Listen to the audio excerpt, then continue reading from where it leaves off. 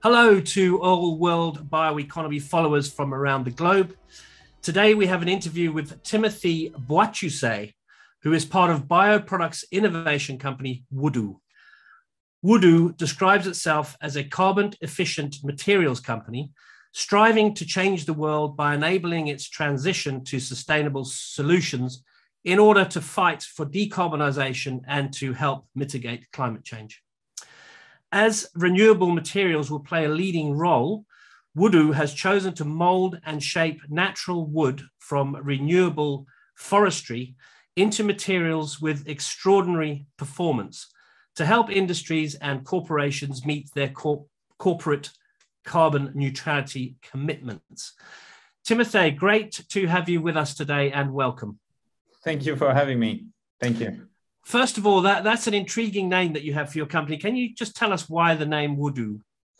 Absolutely. So Woodoo is basically a mix between wood and magic. And since we are actually enhancing nature through technology, we thought it was an appropriate name. Great. Fantastic. Good imagination going on there. Can you please describe some of the products you're making at Woodoo and how they make a difference when it comes to decarbonization and mitigating climate change? Absolutely. So wood is one of the oldest material known to mankind. And imagine that through chemistry and physics, we can turn wood into steel, we can turn wood into glass, we can turn wood into, all sorts of materials that are actually part of our supply chain and day-to-day products. But the reason why I founded the company is that we use materials that were invented millennia ago. For instance, concrete was invented by Romans. Glass was invented by Egyptians. And if we have to fight, and we're fighting it, and win the battle against climate change, we have to invent materials that can substitute with concrete and glass and steel and all those super carbon emissive materials with a very favorable carbon footprint. So the products that we're making at Woodoo are actually sometimes making wood transparent, sometimes making it as strong as steel, but with a carbon footprint, which is in our case, is 7 times lower than glass and 229 times to be exact, lower than aluminum. Wow. Wow. So what are you doing as part of the process? Are you breaking them down into the wood down into fibers, or how are you doing things? So we have 50 patents on this technology. We can make a handful of products, and basically the way we treat wood is we take solid wood like planks, sheets. Wood that are traditionally used in the woodworking industry. And through chemistry, we extract a molecule which is called lignin. And lignin is responsible for some of the biggest problems that wood has. For example, insects, they eat lignin specifically. Lignin is what gets oxidized by air and moisture. It's also sensitive to UV. So through removing this molecule and replacing it with another filling compound, you can totally change the face and the properties of this low carbon footprint material and enhancing its properties. Okay, that's really interesting. So what do you do with the lignin? Because lignin has also become very important in biomaterials. So what do you do with the lignin? So through extracting lignin, we can also break it down into benzene, xylene, and so on. So specialty chemistry products. We can also turn it into bio-based carbon fiber. We can use it as through methanization and transform it into biogas. But we don't do that ourselves. Actually, we focus on making our new materials, but we can sell lignin to different industrials so that they are in charge of converting this lignin into something useful for the environment and the industry. Excellent. So basically nothing goes to waste. No. Nothing goes to waste. This is the plan at scale, but also looking at lignin, we can sell lignin is approximately 20% of wood. So in order to have hundreds of tons of lignin, we need to, process and produce hundreds of thousands of square meters of our material. We are not quite there yet, but we are working on it. Cool. Excellent. Fantastic. I'll move on to some other questions we have for you here. So can you comment on how important bioproducts like yours are for the health of the planet into the future?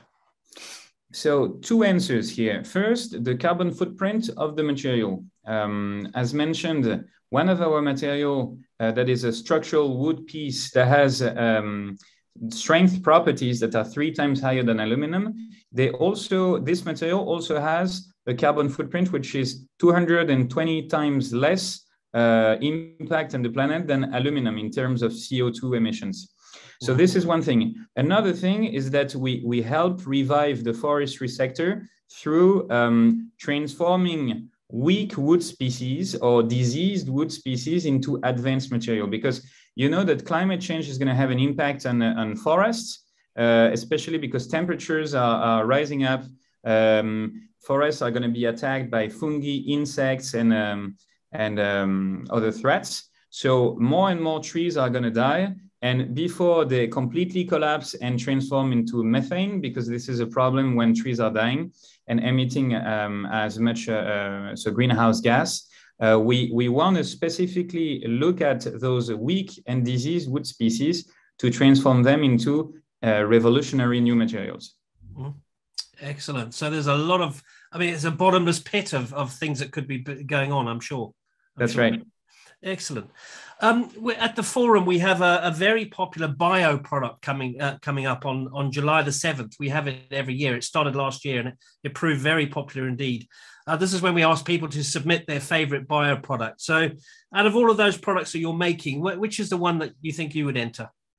Can I have 2 choices? Why not?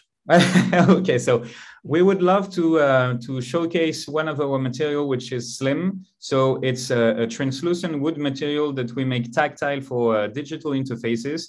And we have a massive market traction in the automotive industry and retail industry for this product. But this is some of our products. So we would love to show it. If I had to take another company's product, I would say Neolith. So Neolith is a rising startup in France, and they're actually transforming landfill waste into stone, and this is quite remarkable. So we share a common DNA with those guys, and this is the other product that I would show at your fair.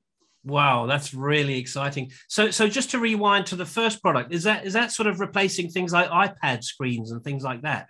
Yes, it's more like a secondary screen, but yes, it's to make digital interfaces and replacing glass and materials that we use for screen devices. Wow, really, really dynamic and looking far ahead. Fantastic, great.